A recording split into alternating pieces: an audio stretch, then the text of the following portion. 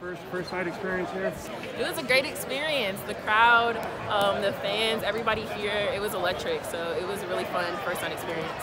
Were you nervous doing the dunk contest, or? I wasn't exactly nervous, but unfortunately they didn't go in. But with time and practice, hopefully I'll be able to get those in easier. I mean, obviously that's not something you need to worry about anyway, right? Now. Just how has it been practice for you the first 3 practices, getting adjusted? Yeah, it's been a learning experience. I've just been trying to soak everything in from the coaches and the upperclassmen players and everything that they've been telling me to do. Gino said it's a little easier for the freshman guards to adjust than the big guys. Do you think that's a little harder for you than it would be for freshmen? You know, honestly, with my experiences, like being a big person or a big post, it's just a learning process, and so I'm still trying to figure that out, especially in his system. But luckily, I have amazing coaches, great coaching staff, great players that can help me along.